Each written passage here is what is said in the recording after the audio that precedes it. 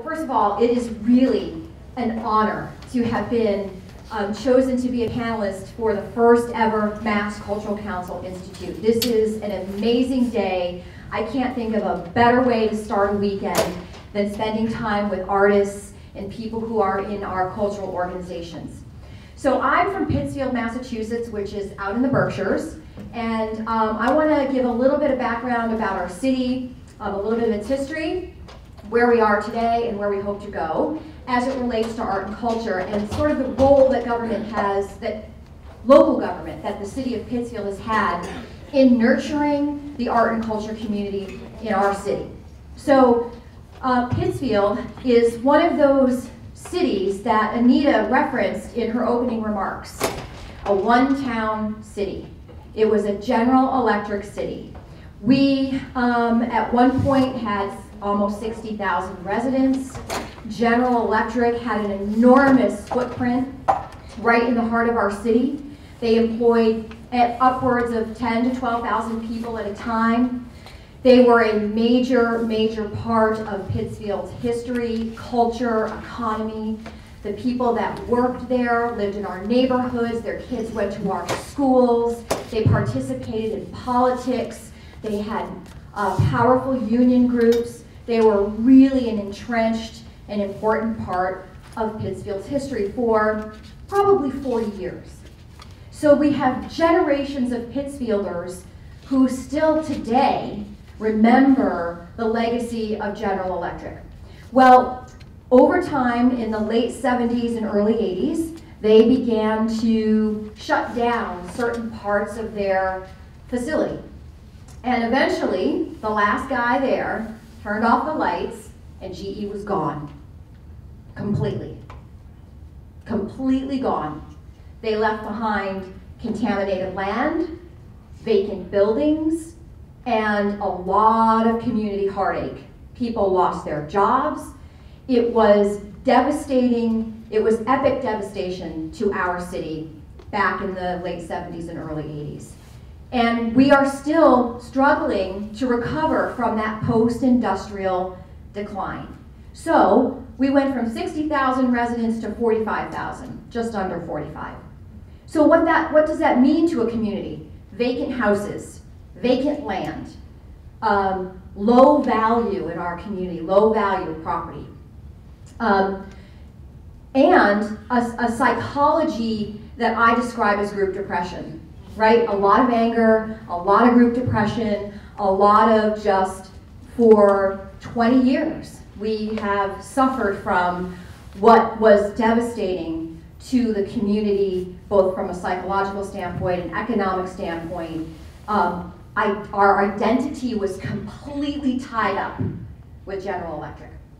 Now, when I talk about this story, and I talk about how important it is to honor and remember that past, it's also important to understand that we are now designing our future, right? And millennials will say to me when I tell this story, they'll say, will you please stop talking about GE? I don't understand it. I don't relate to it. I wasn't here then. Can we move on, right?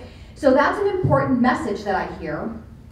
At the same time, I think we can't appreciate how far we've come as a city and how far we still have to go if we haven't thought about what that meant to Pittsfield. So along comes the year 2003, and there is a huge political movement in the city of Pittsfield. And it's driven by a candidate who was running for mayor and some candidates who were running for city council, and I was one of the candidates running for city council at the time. And there was a political action committee that came together to support candidates who were running for office, who particularly women and minorities, but people who had progressive ideas. It was an amazing alignment of thinking, philosophy, courage about we are going to take our city past, beyond our past, honor it, and we're going to pivot and move away from it. Now, we had some things going for us, this group of political activists who wanted to start taking over some leadership responsibility for our city. So and I'll tell you about that in a second. So a new mayor was elected, a new city council was elected, and this group of 12, one mayor and 11 members of the city council, and a group of professionals in our city government had an alignment of belief about what are we going to do next for Pittsfield? How do we redefine ourselves, right? So we take office and we begin immediately thinking about art and culture and how to connect our city to the rest of our county. How many of you have been to the Berkshires or are familiar with Berkshire County? Right? Thank you. That's a lot of people. I'm so glad you've spent time there.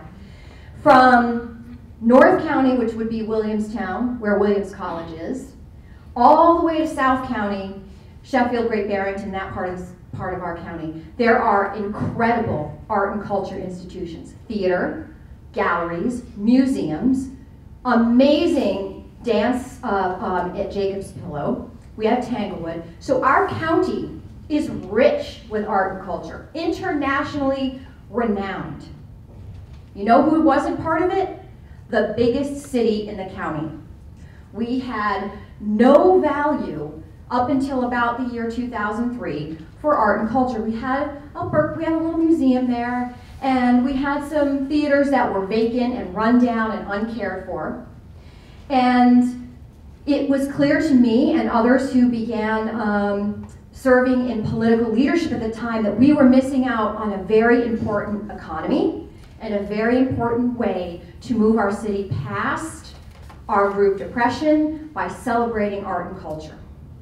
The very first thing, the very first hard vote I ever took as a member of the city council was to appropriate $1 million. Right, now remember, Pittsfield is in decline. We had been given a fund of money from GE as their parting gift. We've contaminated your land, but here's some money. And we took, it was a $10 million fund. We took $1 million of that fund to restore the Colonial Theater. I don't know if you're familiar with the Colonial Theater, but it's been described by James Taylor, who performed a PBS special in that theater after it was restored, as a jewelry box. When I walk into it now, I am still in awe of how beautiful this theater is. And I'm going to tell you something that was a hard vote to take because many people in Pittsfield did not get it.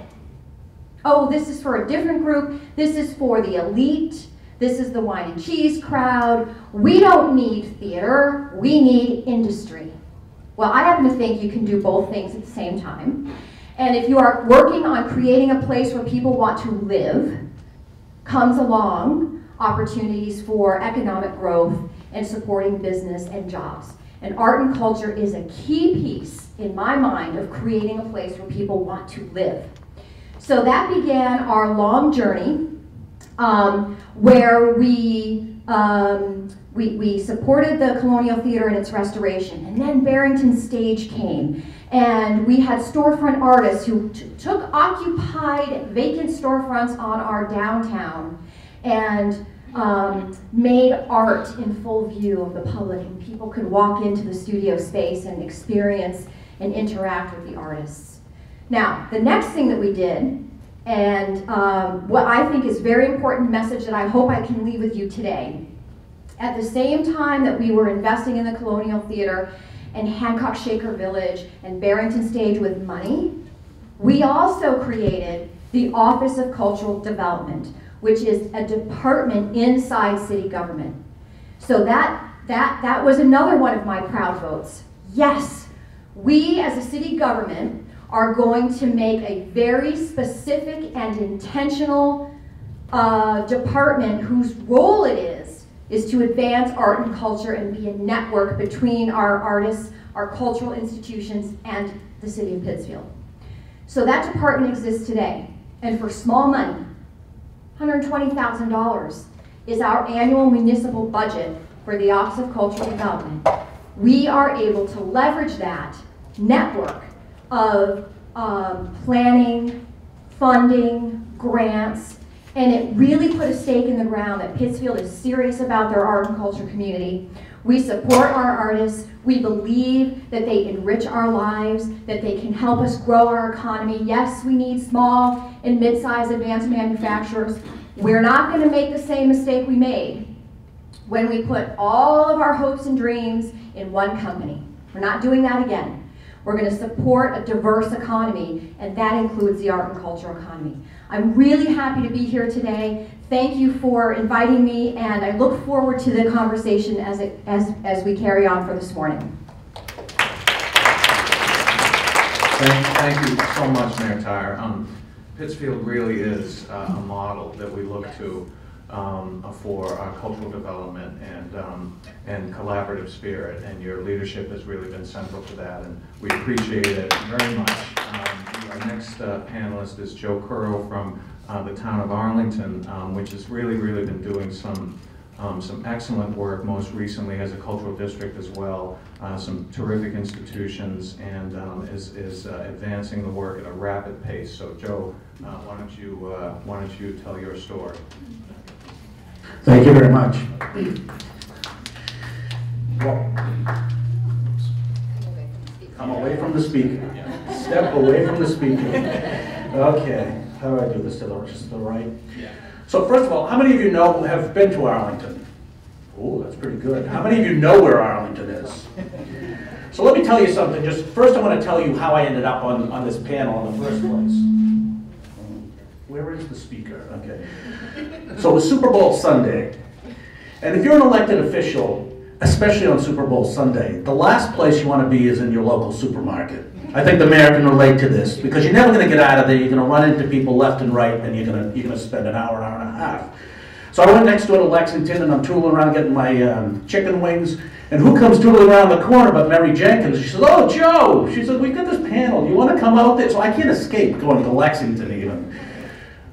It's important to mention that, though, because Arlington actually lies right between Lexington on the one hand, which we feel has stolen all of the glory from us as far as the Revolutionary War history. We had the bloodiest battle of the first day of the Revolution. And on the other end, we have Cambridge and Somerville with their emerging and very vibrant cultural scene. So I've entitled this presentation, Investigating the Scene of the Crime, because this is breaking into City Hall.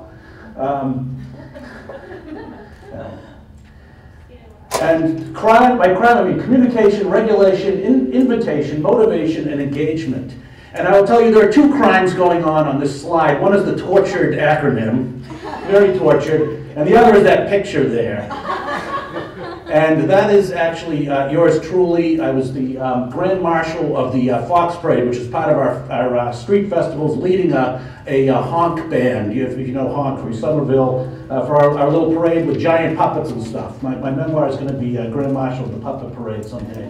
But at any rate, you'll see a few caution pictures. There's actually an old adage that the first rule of politics, I was told, is never be photographed wearing a funny hat, because we had one governor who was photographed wearing a clown nose. That kind of brought him down. We had another governor who ran for president. He was wearing a Snoopy helmet running for president, and that kind of brought him down. But I just threw that rule out, and you'll see a few cautions here along the way.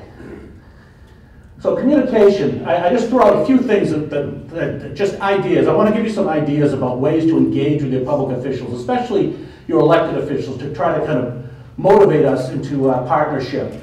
Oh, shoot. Okay. Information booths. We have a town day. We have a number of street festivals. Our cultural organizations always make sure to have information booths, reports to governing bodies. If you're looking for a way, I love that question during the opening session. Do you know the name of your town manager or mayor? Do they know your name? Well, one of the ways that I and my board, we are a 5-member board, get to know is our cultural organization. In the back we have Stephanie Marlin Curro, who's the chair of our Commission on Arts and Culture. They come and they regularly report and they regularly present at board meetings, which are broadcast on the local access cable. And that is a way not only to get the word out to the community, but to really engage the elected officials. We have a lot on our plates. Op-eds and news coverage. You see some coverage we got for our cultural district. That was awarded to us in August, and it was one of our street festivals, the local access cable. Websites, proclamations, We're asked often to, for special cultural events, we'll get requests for proclamations from the board, and at times we'll read those at the meetings. It's an invitation for board members to go out and actually appear and take part. Local access cable, openings and ribbon cuttings. These are ways to try to entice some of your local officials who may not have this as their top priority to come out and engage. Regulation. I say regulation, and that's kind of writ large. We have a very successful light pole banner program. We put that in the form of a policy before the board to try to encourage that. You'll see on the right an initiative that we have with youth banners. There was a grant that was given to us by the parents of a late high school student. Every year we have art from the high school that is chosen. I have the privilege of being on a jury for that every year. And we hang them out in the spring, and you know spring is coming when the light pole banners go up. Governance structures.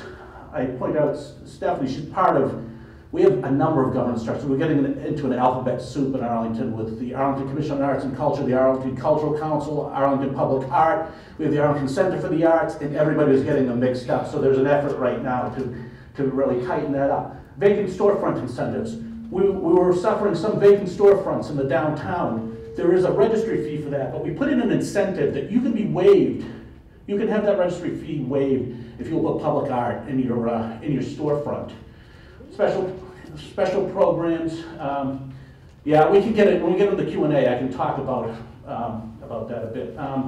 Performance and exhibit spaces. We've really pushed that. One thing that we pushed was one thing that we did is we passed a bylaw around street performance, and I'll say that it hasn't been accessed that much. I mean, you can get a permit for $12 and we don't have really designated spots, but what it did encourage was the conversation on the floor of town meeting. It passed unanimously, and it helped with some of the buzz as we were trying to get things going. Parking holidays for the festivals. Invitation. Well, here's another one of these costume shots. The 100th anniversary of the Regent Theater. I didn't get to drive that car, but they did ask us to dress up in period clothing. Invite your public officials, invite them to events, invite them to be on juries for things. You see a painted bench down there. That's our Cheerful Where You Sit. It's one of our fundraisers for our public art, and I've been invited several times to be on the juries for that. Working groups. We have a big cultural planning effort. Sponsorships, etc. I have very little time, so I'm going to roll through these. Motivation. Arts matter because they help me meet fun, quirky, creative, awesome people. That was during one of the breakout sessions we had. You've got the Metropolitan Area Planning Council here. If any of you are in the MAPC area, definitely touch base with those folks. Arlington was the first community that worked with MAPC on an arts and culture planning process. They now have a formal practice at MAPC. They launched, we were kind of the pilot, and now they have a formal practice that provide great assistance to local communities. Cultural preservation, we passed the CPA a few years ago to try to help us with that. Economic development, tourism, new funding sources, community involvement. Oops, is that motivation?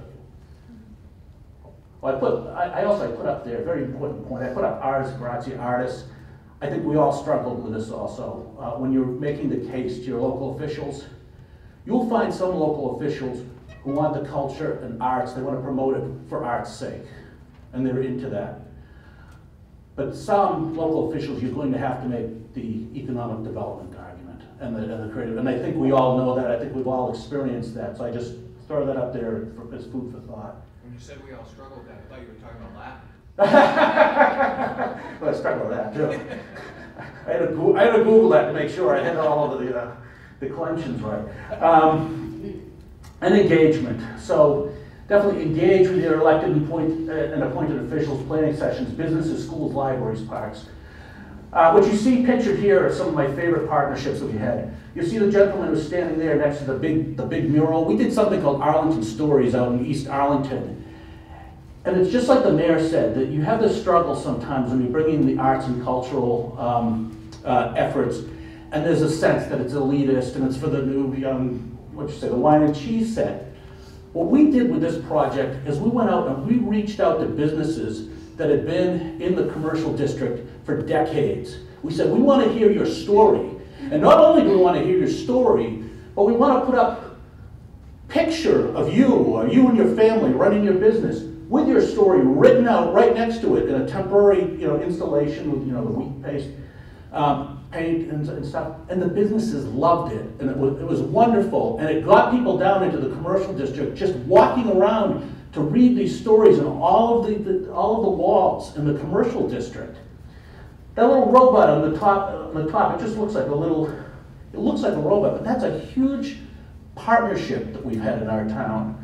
That was a birdhouse project. There was a contest that was put out to the public to design a birdhouse for a newly redeveloped park.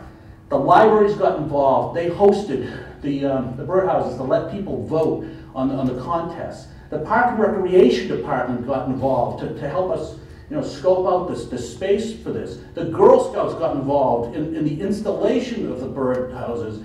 Arlington Public Art was actually coordinating the whole thing. This has been one of the beauties, I think, in Arlington, and part of our secret sauce, especially with the cultural district and such, is when we wanted partners, we started out with it was the commission was driving the effort, but the 3 core managing partners of the district. We went to the Chamber of Commerce, we went to the Arlington Center for the Arts, which is our nonprofit arts center, and we went to the library. And the library is the local government entity that has actually started driving all of the cultural district activity. Shortly after that, we hired a fantastic new planning director who I wish you could see her. She's speaking at the same time in another panel. She partnered with our library director, the planning and the libraries and the nonprofit sector and the business community, partnering all together. And it is such a model of cooperation, and it has brought in sectors of our community that you might not otherwise think of. So think of what you've got. Think of what you've got. Think of what you've got in your school. You may not think you have a burgeoning cultural scene, but tap in a bit there, is what my advice would be. And finally, I'll just leave you this one last parting thought. Take the light out of crime. And that was year 2 of the Grand Marshal of the Fox Parade. I don't know what's going to happen this year, but thank you very much. I'm from the town of Barnstable, and I'm going to stand over on this side of the, because I am usually behind a counter, and I'm the face that you're going to see when you go break into City Hall. And I actually really don't like that term. I'm going to be really honest with you, because yes, artists are about breaking rules, but City Hall is not. And you're going to get in big trouble if you break into it. So I think the term that you really need to think about is collaborating with City Hall. And it's proof right there that collaboration is really where it's at. You have to work with town government, and they have to be your friend and vice versa, because that's how you're going to actually strengthen your community, that you are there to enhance, that you want. That's the reason why you pick a particular community or a particular area, is that it's about enhancing your special event or the program that you're offering that you want people to participate in, or that you want people to understand what the history, what your legacy of the community is. And you have to work with the individuals that are tasked with helping you. So yes, it's a daunting task. However, to give you a little bit of a background on my history, and I don't know if you read any of our bios or anything, but yes, I've worked in municipal government on Cape Cod for the last 15 years. I worked in Provincetown for 4. I worked with Wellfleet for 3 years. I worked in the town of Yarmouth for 4, actually 5, and now I'm on my 4th year in the town of Barnstable. So I'm literally going from the very tip of the Cape all the way down to the middle of the arm now. But previous life, I was a dancer. And I was not only just a dancer, I was a professional dancer. And I came from a family that was not dancers, but my brothers were. So I danced with American Ballet Theater and Joffrey Ballet Company.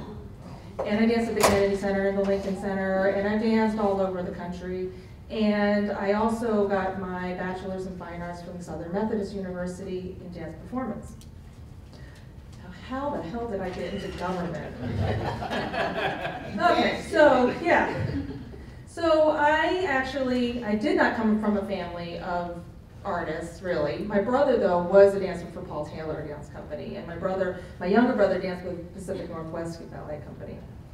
So But my mom's side of the family was all in government. We lived in the Washington, D.C. area, and a lot of my uncles were in the National Park Service.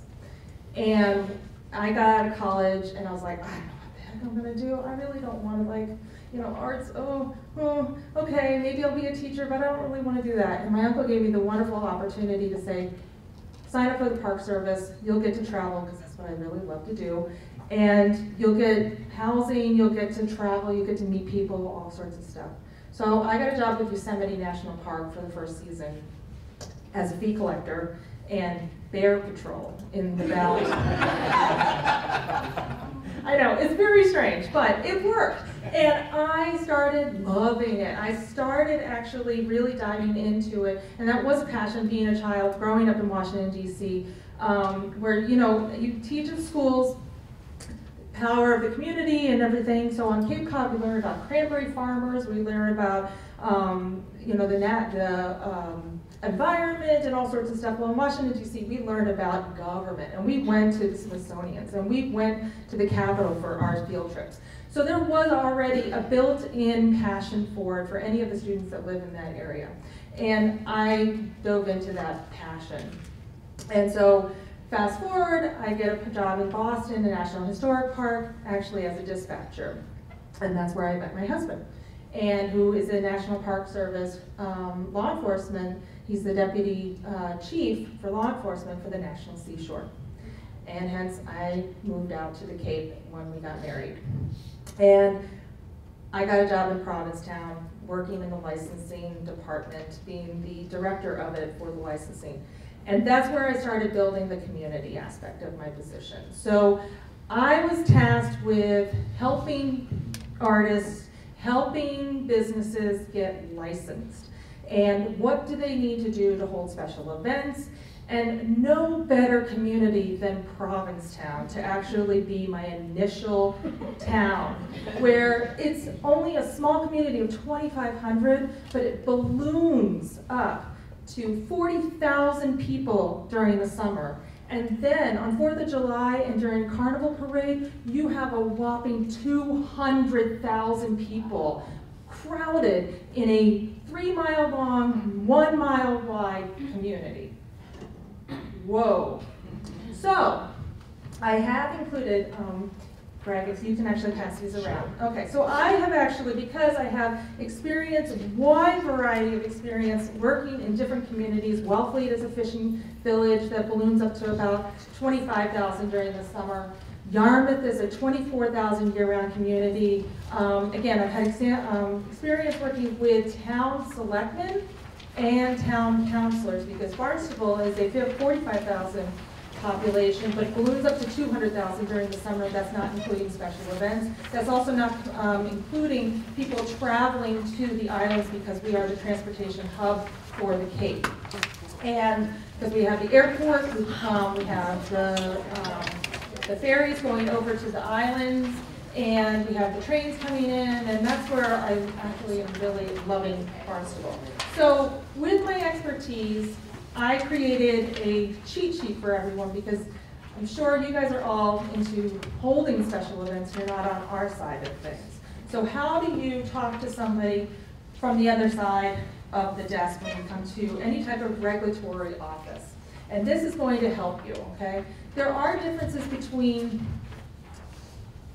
private events and public events. And there's differences between public property and private property. And there's also the differences between one community and the partnering community, the next door community. So yes, it's a daunting task. However, it's not as actually daunting as you think. The way that I think about it, and I present it to people, especially artists and people who are, that's their job, is to actually think outside of the box. So how do you think outside of the box when it comes to regulating and actually getting everything that you need for your special event? Okay, so I'm a dancer, and I was trained as a dancer. I was also trained on how to create choreography and a production that you could put on stage. And that's what special events you have to think about. You have a director, you have a producer, you have your orchestra, you have your conductor, you have all your musicians, you have your lighting directors and tech crew, you also have costumers, people that are actually working on the scenes. Then you have your dancers or your actors or the people that are going to be your performers. And you've got to rehearse that. And you have a long time to come up with a planning. That's the same thing with special events, and you do need to treat it that way. You can't just come to City Hall or Town Hall and say, I want to throw a massive event, big party or whatever I'm going to be celebrating, and I want to do it this weekend. You will be surprised standing on this side of the desk and be like, oh my God, no. So you're setting right up the failure for town officials who want to help you, but they can't because their hands are tied with certain types of rules and regulations that are out of our control. It's not only even out of the control of the lawmakers, the local law officials.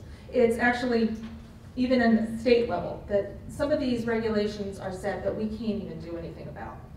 So make sure you prepare. That's the big thing I have to just recommend to everyone is just make sure you come prepared.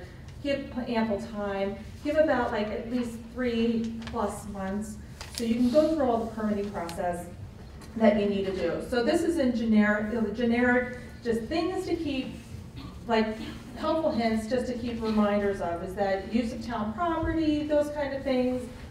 Make sure that you think about security and medical when you have large numbers of people. Think about bathrooms, parking, where are they going to park? So those are all the things that you will need to check on. And a lot of communities actually don't have the luxury of having an arts and cultural department that can help you walk through, or even a special event permit coordinator, or even a permit coordinator. They don't have that. So where do you start? My suggestion, town manager, Board of Selectmen's office, or the town mayor's office, or city mayor's office. Start there. Their administrative assistants are the go-to people for, really, if you don't have an information desk at City Hall or Town Hall, they are the information desk. And I've worked in the town manager's office for 8 years. I got enough phone calls that I became the information desk. So they know where to start at. Okay, it's a given that any type of, especially if you have a special event on town property or city property, they are the go-to. The mayor or the town manager is going to have to sign off on the use of town property. That's their charge. So start there. They will be able to guide you if they don't have, if the community that you want to hold a special event doesn't have a permit coordinator or somebody that can actually hold your hand and walk you through the process. And so they'll take you to the building department for tents, and that's what we call in Barnstable enhancement permits. What do you enhance? What do you want to enhance your event? And so you have signs, you have electricity and entertainment, you want to have alcohol or food. Those do all require separate permits, so just be aware of that and make sure that it's timed in there.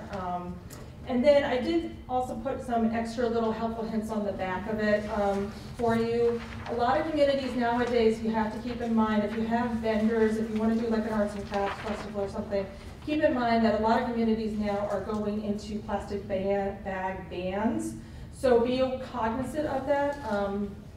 And also recycling, they might have recycling requirements, so just double check on those kinds of things. Those are really important that you want to be able to not forget. You want to think outside the box. Again, think outside the box. And double check with your town officials on those requirements, because that's the last thing that you want to do and add stress to you a week before your event, and they're like, oh yeah, by the way, and then you have to let all your vendors know, no more plastic bags in your that you can bring. So, and talking to the community organizations, getting them involved, not just actually inviting them to the event, but before the event. Keep your events in line. My only real recommendation is keep your events lined with the mission statements and the strategic plans of the actual town, because that's where you're going to get your support. That's how you're going to be able to talk to your elected officials, is that when you do your research and you look at the community that really mends with your special event, you can actually take that and say, okay, this is economic development. This is about conservation or community type of things. And you can then go to your business organizations, your village associations, your elected officials, and then that's where they can help you through the process in the support and plugging you to the right people, because it's not necessarily what you know, it's who you know in town government that's going to be able to help you get your event out there and as productive as possible. So on that note, I hope I helped a little bit, but definitely my information is at Town of Barnstable, and I am definitely the type of person that if you want help, please reach out to me, and I can help you through the process, or at least guide you a little bit if it's a little daunting. So please find me on the Town of Barnstable's website. Okay, thank you. Thank you so much, Liz. It's really excellent, practical, good information. And this is a terrific resource that I think we can share with a lot of our local cultural council partners and community partners. And I imagine it isn't an accident that your experience as a dancer has made you nimble and given you the capacity to work through many different kinds of problems. And it was a terrific presentation. I also want to make sure I welcome your family. It's really nice to see them. Your mom is a special lady who's doing terrific work, so welcome. All right, so I'm going to dispense with my questions because you've answered a lot of them in your presentations, and open it up now to the audience, and let's get some Q&A going. Who wants to start? Right here, go ahead.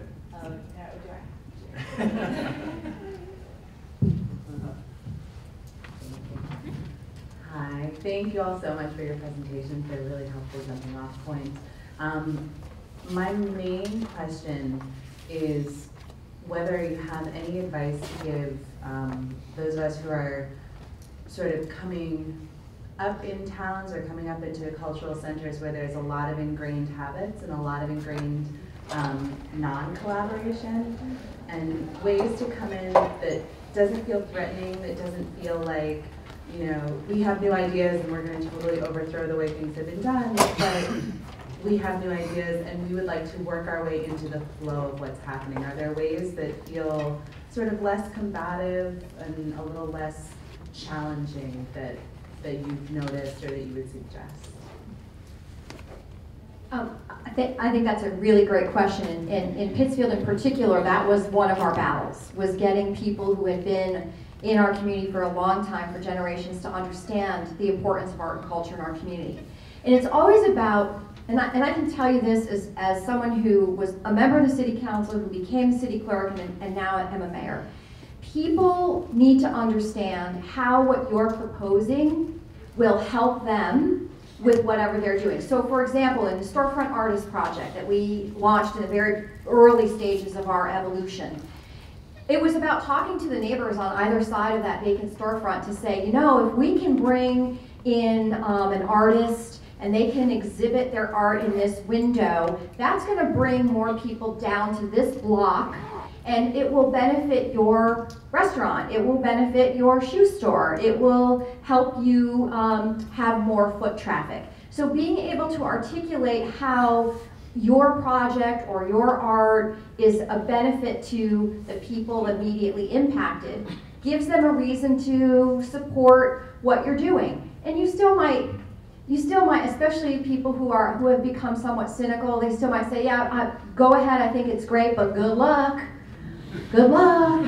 I've been here for 40 years, and you know, so you just have to push past that and move and just keep moving forward. And eventually the attitude of celebrating art and culture starts to get infectious. Don't get discouraged, just take the next step to get yourself ingrained into that culture that's really entrenched, but you're just trying to slowly lift everyone up out of it. So just stay with it. And in Pittsfield, it helped us that we had some very specific big public art events. We had a Sheeptacular, which was a huge, massive public art event. How can we forget Sheeptacular? I know. The sheep are still like legendary.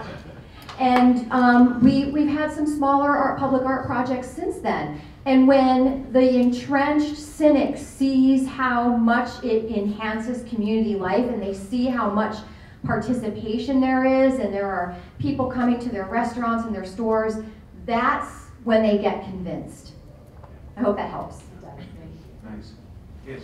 Yeah, and, oh. Ha. Go ahead. No, Joe, jump in one more, yeah.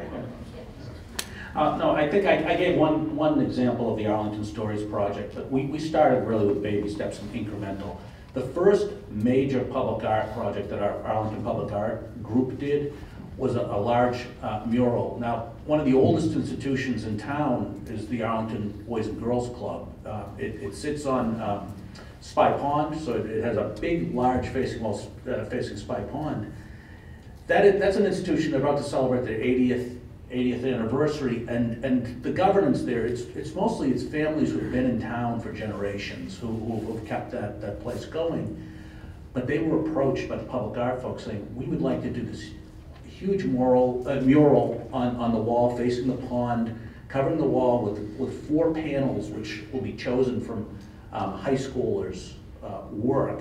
So there was a partnership with the schools, and there was a partnership with this institution that really represents, if you quote unquote old Arlington, if you sometimes that's the vernacular, old Arlington, new Arlington. But it was just incremental from there. And I think once you get the buy-in and people really enjoy it and see the value, I think you can move forward. Thank you, Joe. Sorry, go ahead. Hi, if I could offer a suggestion, Brockton, only city in Plymouth County, elected official, 1-by-1 vote the first time, part of the, how would I say, up and coming, want to make some changes. Make the media work for you. I speak from total experience. Hunt them down, be in their face constantly. And you know what happens? The next thing you know, they're begging for stories from you. And I mean that. The local paper, for us, it's the Enterprise, and they're wonderful to me. Local radio stations, we have phenomenal relationships with both of them. Make your community access work for you. Most of the time they're dying to. And also, don't hesitate for the larger audiences. You'd be surprised. Television cameras from the 4 majors come down, and also the Globe and other newspapers. Like I said, I speak from experience. We've been in Yankee Magazine. We've been, and of course the social media is all over the place.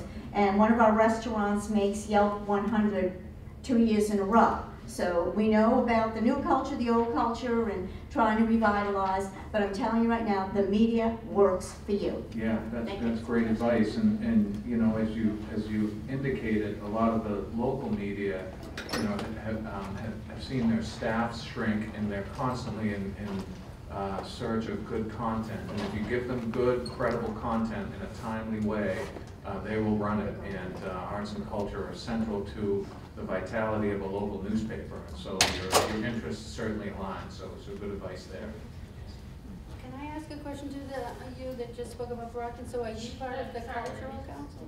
I'm sorry, I'm an elected official, so I can't be, but we vote to appoint them, and I'm sorry, I had 18 years of experience with cultural council, begging for grants, we're writing them and begging for them, and helping others do so, and teaching others to write them themselves and get the opportunity. So when I became an elected official, they already had an ally.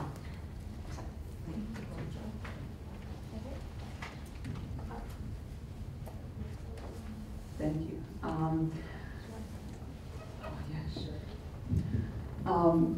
Hi. What would be your advice for artists who work in nonprofit organizations and kind of depend on the hierarchy to get their ideas out to the city and can be somewhat restrained a little bit to, as I said, get their ideas out? What would your advice be?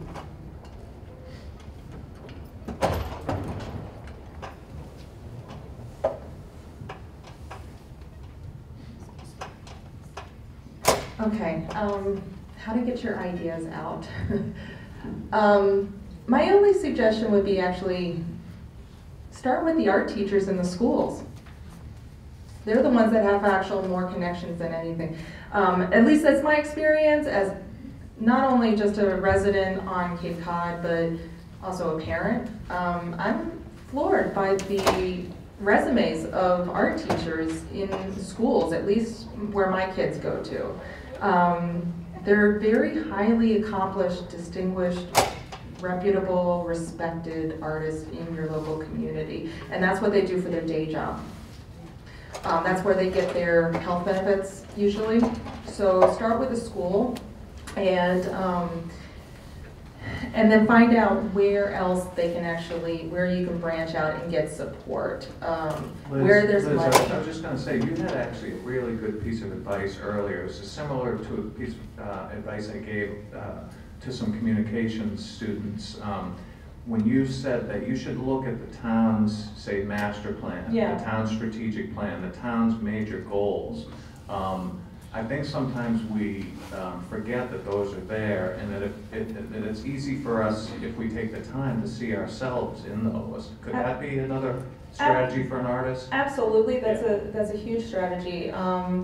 So the other component of it is if you're in a town, you actually have a lot more voice than in a city, because you are able to get the annual town meeting on the warrant.